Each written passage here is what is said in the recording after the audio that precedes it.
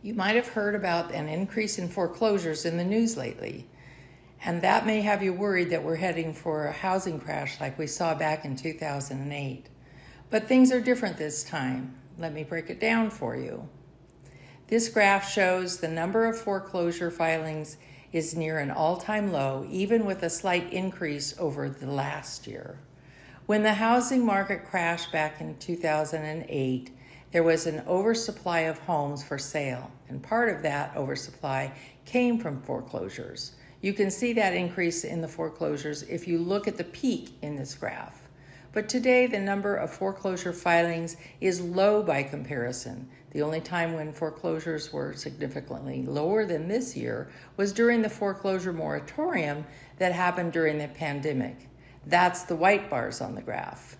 With the moratorium now over, we're seeing an expected rise in foreclosures today.